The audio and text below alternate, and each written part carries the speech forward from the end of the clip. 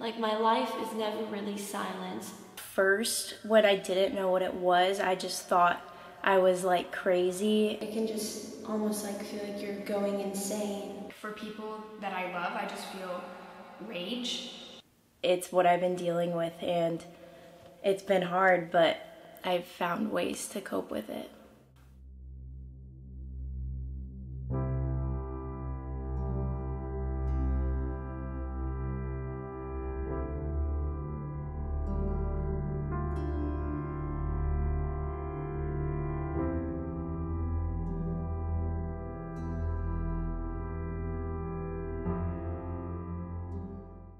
Misophonia is characterized by an extreme sensitivity to specific sounds, usually soft sounds, and people with misophonia have a very intense physical and emotional response to these triggers.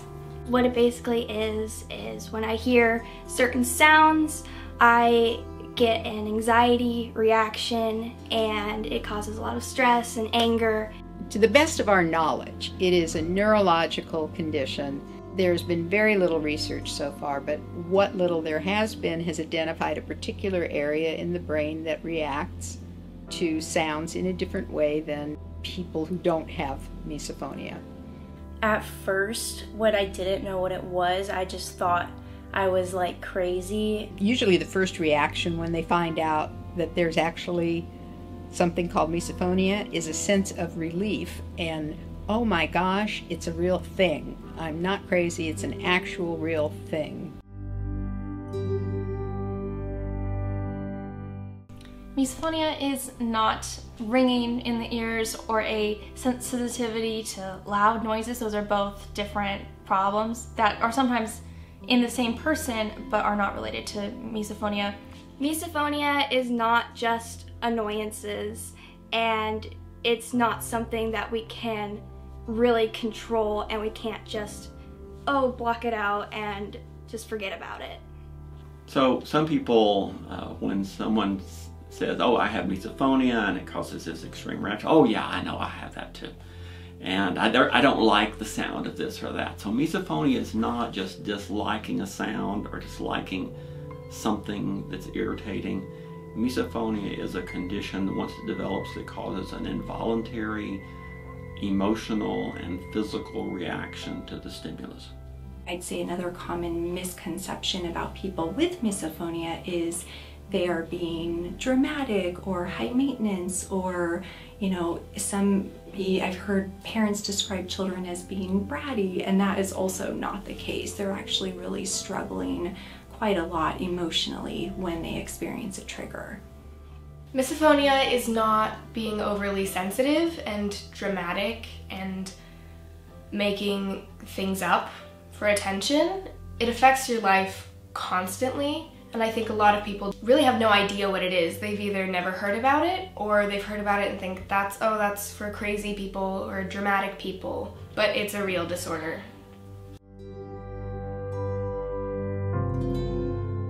It can be literally any sound. It's not everyone that reacts to a breathing or an eating sound, but that's the most common. It can also be any visual image that's associated with a sound or not. My most common triggers are eating sounds, crunching, slurping, swallowing.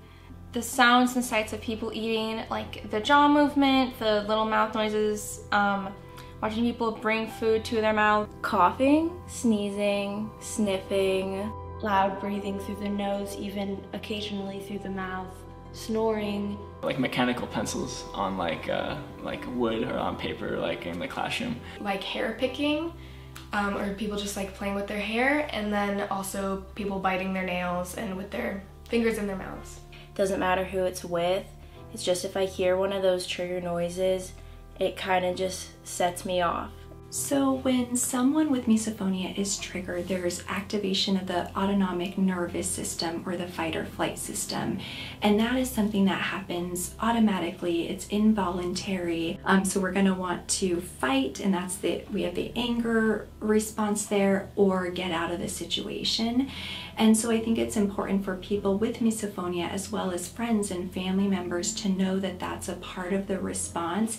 when certain sounds are heard. The person has the kind of reaction you would have if you were in an emergency situation where you get filled with adrenaline so that you would theoretically be able to get out of some danger, even though the danger may be somebody eating Doritos. What's misophonia like? Well, here's my little rubber band. And so it's a jolt to the body almost. It's like crunch, crunch, crunch. That's enough. People often say, well, just control it, right? Just don't react. And the emotion and the physiological distress is not controllable. There's a little bit of control, and it varies from person to person as to how much control they have. They can't just not pay attention to it, or just ignore it, or just stay calm. It's happening to them rather than something they're choosing to do. When I hear or see a trigger, it's very overwhelming. It's an immediate flood of emotions, and I usually feel panicked, like it's the most important thing and I just need to get away as quickly as possible. And I'm filled with an unreasonable amount of anger. Like for people that I love, I just feel rage. And that also comes with a lot of guilt because I don't want to hurt people around me, but sometimes with such an overpowering reaction, it feels like there's nothing you can do. It's like being next to a super loud speaker all the time, and it's painful actually. Basically, it's hard to think, it's hard to control. There's sort of a big stress and a lot of anger kind of building up, and the longer I wait, the more it happens. When it was really bad, like early high school, middle school, it was like slamming doors, like yelling, you know, all that kind of stuff. So maybe like throwing something just a little bit. That was like the most extreme, but yeah. Physically, I start to distract myself, like clawing at my hand. I start hyperventilating a little. I kind of start feeling it like in my gut and up my throat, like when you are about to get on a roller coaster and you're just nervous and scared, and then if it keeps on happening and I'm just like, it's hard for me to ignore it. I'm just like staring at that person and it starts to build up, and eventually I'll either leave, which would be best, or I just can't control it anymore and I need to release all that buildup, and I'll get really angry.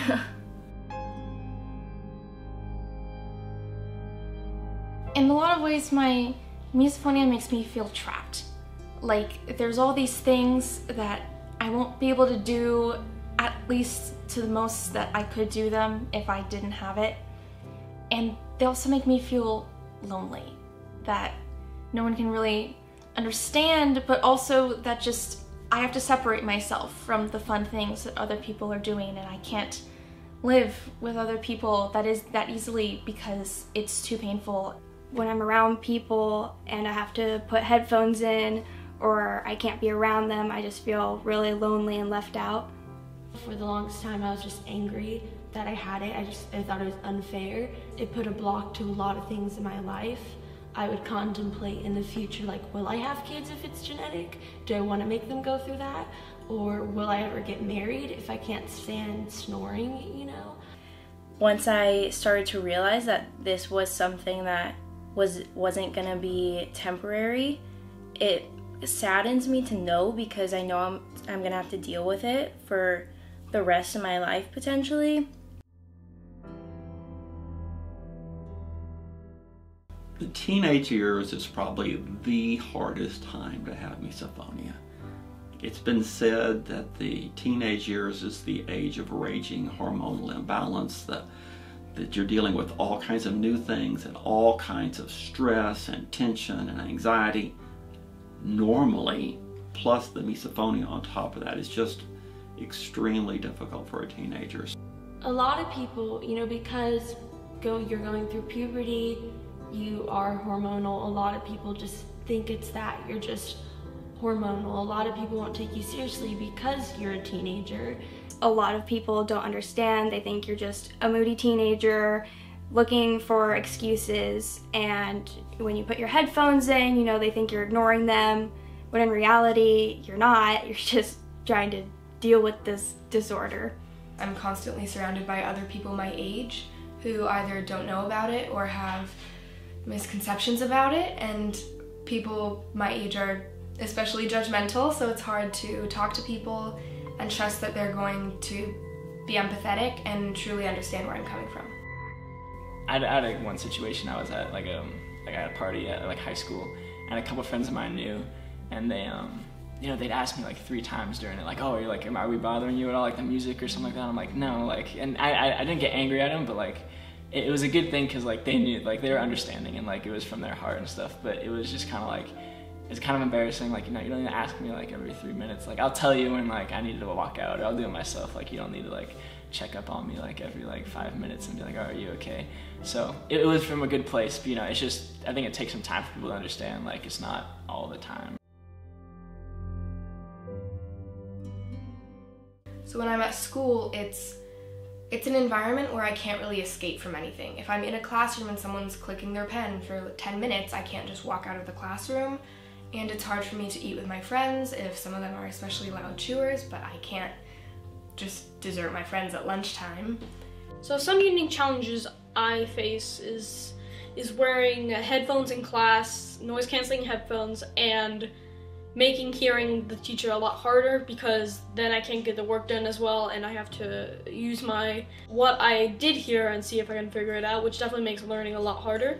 Like in a testing environment, when the stakes are already really high and you're already stressed out and it's completely quiet, and then someone to the left of you starts chewing gum to help themselves like focus, and it makes you not focus.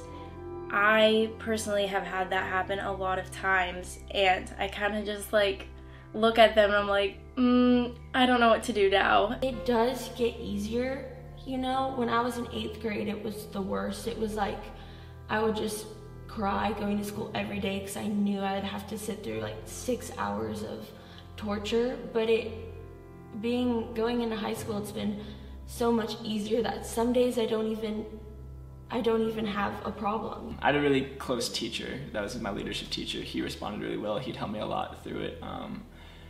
Not a lot of them like pushed me to kind of get over it or just to try, but they understood like that I needed my space and stuff. So I took a college course my first quarter at UCLA, and on the second lecture, the professor came in chewing gum. So I didn't know how I was going to listen what he had to say and not start crying.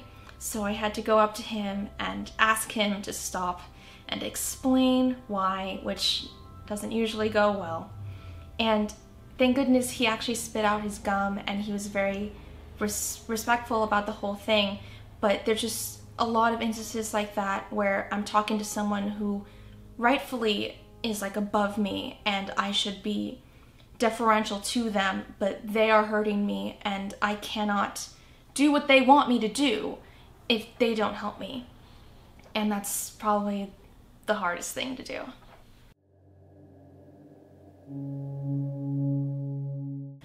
When I'm getting to know people and I think to myself, wow, like I really like them and I'd like to build a relationship with them, whether it's like with friends or like peers in school, and then out of nowhere I get triggered by something they do, and all those thoughts in my mind are turned negative about them, and I know that they're good people, but for some reason in those moments I hold like nothing but resentment against them, and I feel really bad about it.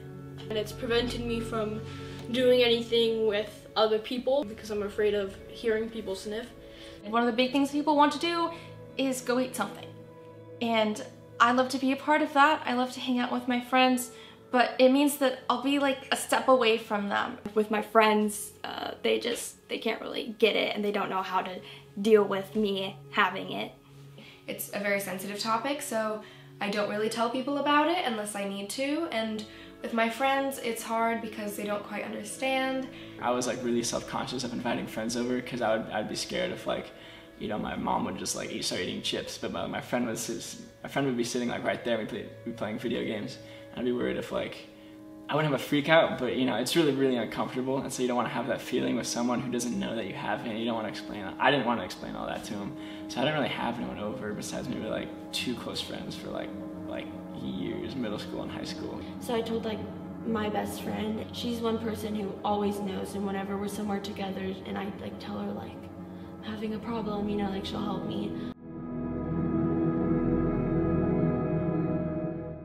I think it's helpful to think about misophonia as a family issue rather than an individual issue. So the entire family is affected by misophonia, whether that is because family dinners aren't happening, or even certain family events or activities like going to the movies are not pleasurable for the person with misophonia. That means they're usually not pleasurable for anyone else in the family because everyone is affected.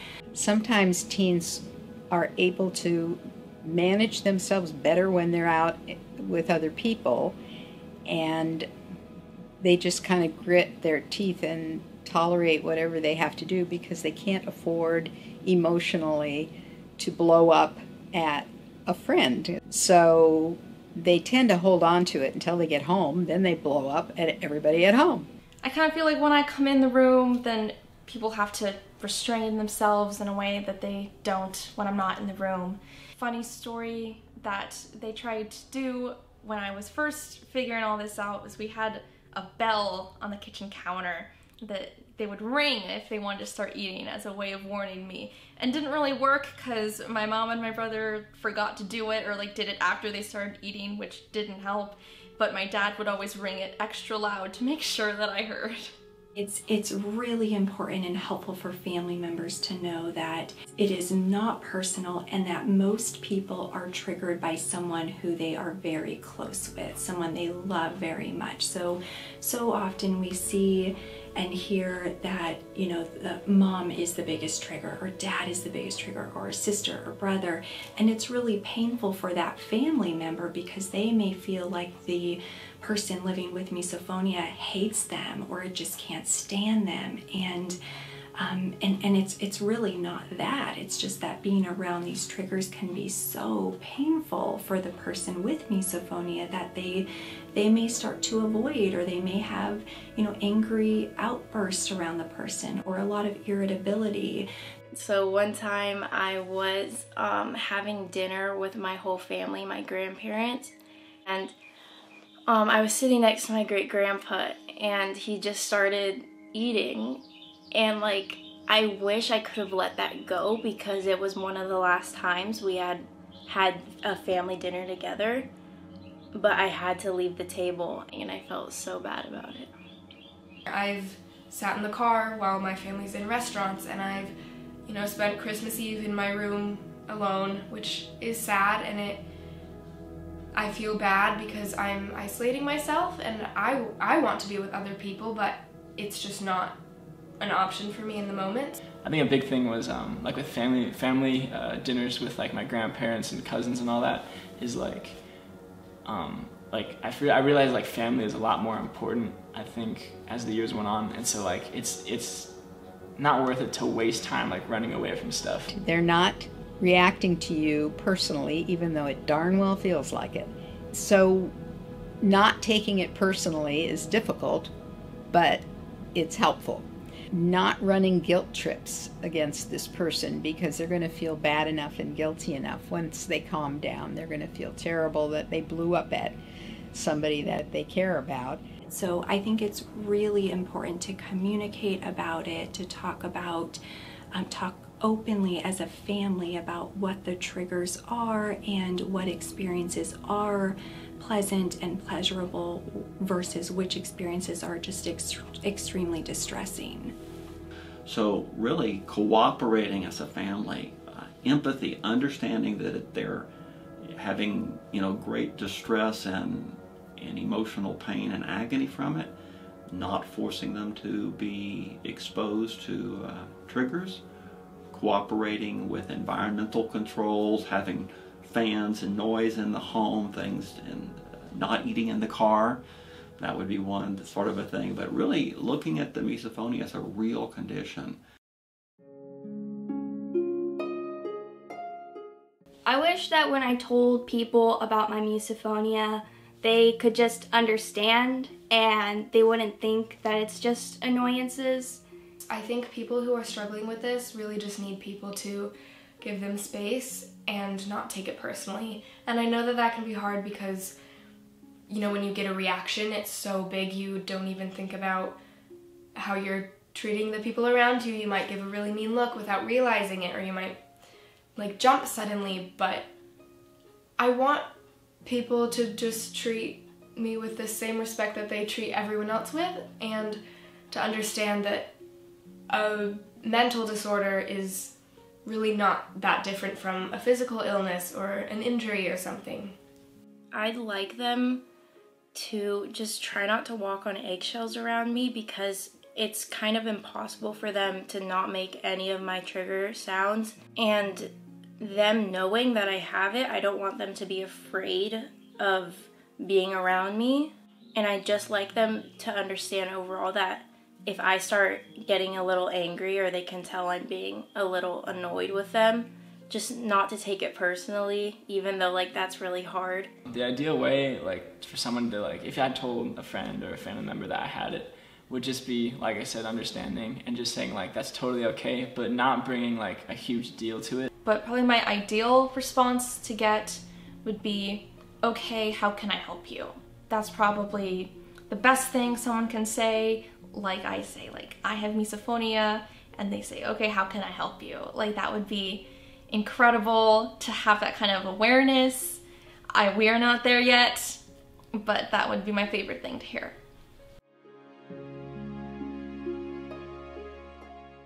I definitely need sound. There always has to be at least some kind of sound to reassure myself that nothing will happen, because a lot of times if it's super quiet, I'll think, oh, something's gonna happen, and I get extra sensitive. My most helpful tools when coping with misophonia would definitely be headphones. And that's mainly my earbuds. So that was one way of coping with it 24/7, which is constant headphones. For sure, it's my Bose noise-canceling headphones. Playing music, and then also playing white noise, because with the white noise I can hear conversations but I can't hear the eating sounds, and so that has been a big help on my life. Once I got those, and I got the white noise app on my phone, and I made a special mix of rain sounds and stuff, I could eat dinner with my family again, and it was such a happy moment, and I still like remember it so well, the first time I had dinner and I wasn't in pain. And that's definitely the tool I've found that has made a lot more things possible that wouldn't have been otherwise. So the main thing I do, because it's just the easiest for me in situations, is to plug my ear, I go like this, like I'm resting my hand on my fist. And I actually went to a misophonia doctor in Oregon, and she told me, you know, to carry around corn nuts, and if someone's chewing, just chew louder, you know? Eat the corn nuts you can hear in your ear. Carry around gum, just chew louder. Try your hardest to focus in on other noises. When I experience a trigger and I don't have my headphones with me, I usually will try and just like take a deep breath and try like a calming exercise. The simplest, fastest, easiest first thing I teach everybody is something called paced breath or paced breathing. You inhale some amount and you exhale more than that. So inhale 5, exhale 7, or it doesn't matter what the numbers are. What it does is it switches the brain from the sympathetic nervous system, which is the fight-flight side, to the parasympathetic, which is the calm down, relax side. It does that automatically and almost instantly. If this is your misophonia severity, and this is your health and well-being, as your health and well-being goes up, your misophonia goes down. As your stress level goes up, your misophonia goes up. So good sleep, good diet, exercise, daily progressive muscle relaxation training or mindfulness. These are things that can help you feel better, and your misophonia can be less.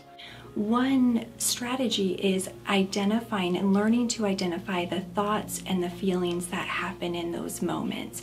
So if you're triggered and you just feel completely out of control and you don't understand your experience, it's harder to cope with it. But if you're able to say, I was just triggered, my heart is racing, my stomach is tight, I'm really hot and sweaty, my fists are clenched, and I feel so angry and disgusted and really want to get out of this situation. Just identifying the facts of what is happening can really help one to cope with it and to pause so that they respond more effectively. It really helps me to not focus on the person's flaws in doing the trigger, because that's normally what happens. I try to imagine all the things that they could be going through in their personal life that makes them seem more human to me. So I try to imagine things they can be struggling with, things that I'm struggling with that they probably are too, and it helps me calm down and realize that they're not trying to make me angry, and it really helps.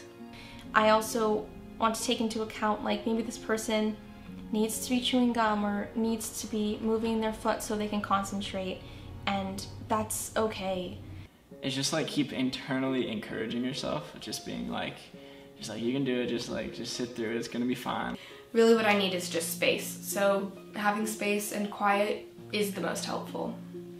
And I think it can be helpful to have a trigger-free place you can go to. So whether that's a certain room in the house or a certain area that tends to be free of triggers, I think if you have that or can create that, it can help you cope with the triggers when they do happen, because you know you have your little getaway space. My escape from misophonia is anything that I can do by myself, and recently that's been painting, and it's just so satisfying because I can be by myself, and it's something I do just based on my thoughts, and it could have to do with my emotions because of misophonia, and just putting like the paintbrush to the paper is something like so satisfying, and just having it like go and flow so smoothly is something that takes a lot of stress away. My favorite way to escape from misophonia would be playing my music, drawing, or going for a bike ride.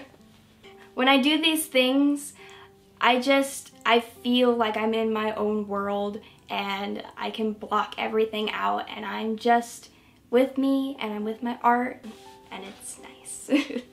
To escape and de-stress from misophonia, I like to read just because it kind of takes me out of my head and into other worlds where I don't really have to think about that. I played a lot of sports in high school. I worked out a lot, that was a good thing. I started getting all into fitness. I kind of count that as a hobby. It's just like watching what you eat and like just being healthy all the time is like really makes your body feel better, and just physical activity makes you feel better in general. So I feel like when those noises come around, it doesn't really affect you as much. I dance, so I go to dance classes often, so it's somewhere where I can just be myself and do something and live my life without having problems.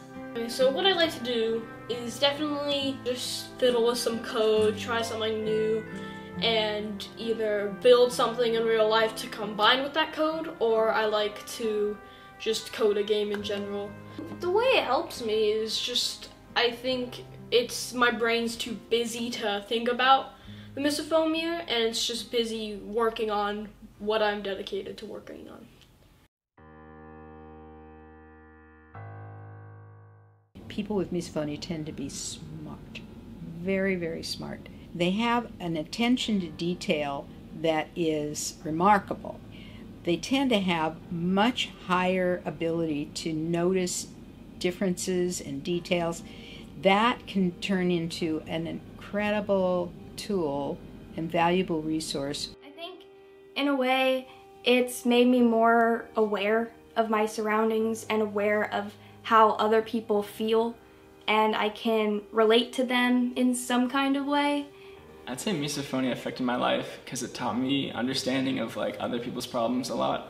Like, you know, like it's really cliche, but like no matter where people come from, like you never know what's going on, because I hid it a lot, and so then I could see other people in high school that, you know, would hide stuff, and it wouldn't even be misophonia, it would be something else, you know. I could become more understanding, and I think the biggest thing is, I think it taught me a lot about toughness, and that I applied that same mentality to a lot of the other things in life, challenges. So I think it would be easier for me and for everyone to not really manage whatever emotions they're dealing with, but I think it's a really important skill for everyone, you know, anger management and being able to cope with difficult things and still treat other people kindly, and I think that misophonia has given me an opportunity to work on that.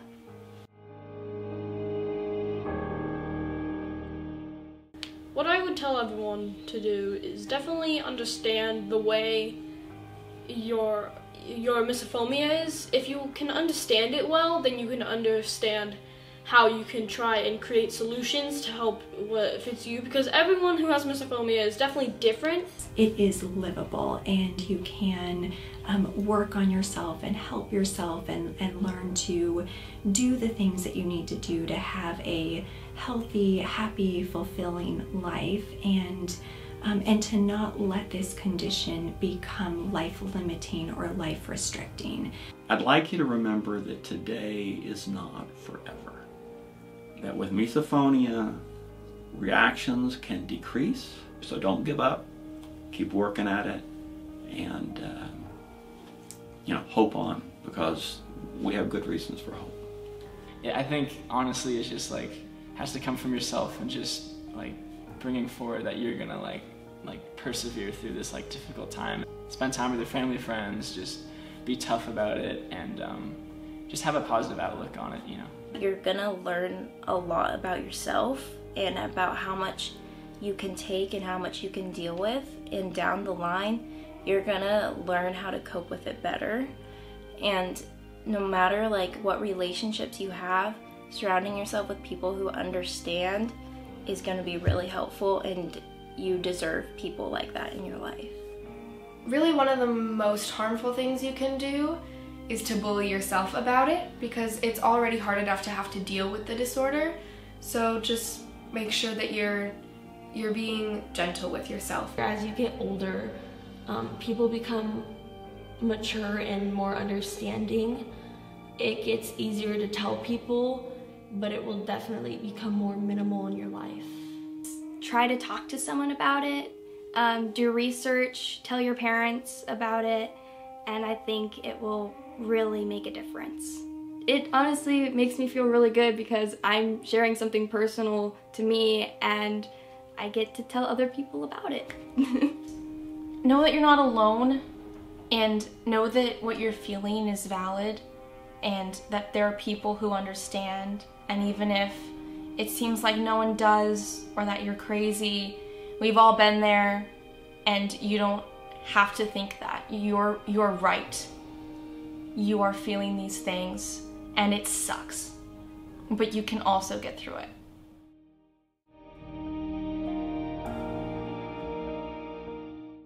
So I really hope that you found the stories from these incredible teenagers as empowering as I did. Really, my main takeaway from this is that we aren't alone, and we're actually far from that. We have the power as a community to come together, and rather than letting our misophonia isolate us, we can use it to connect and build powerful solutions that will take us into the future.